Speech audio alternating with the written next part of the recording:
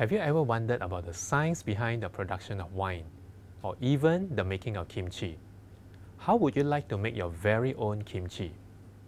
Hello, I'm Keong, and I will be teaching the General Biology module. The lectures will be conducted online, while the practical sessions will be held at the Department of Biological Sciences at the National University of Singapore.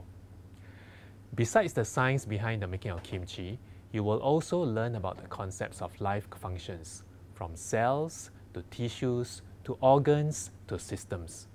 Furthermore, the course will help you to appreciate the diversity of life forms around us.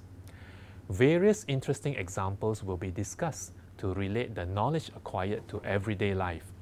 You will understand what trans fats and omega-3 fatty acids are. What is the Human Genome Project, and why is it important? Are genetically modified foods safe to be consumed? What are some of the causes of climate change, and what does that have to do with biology?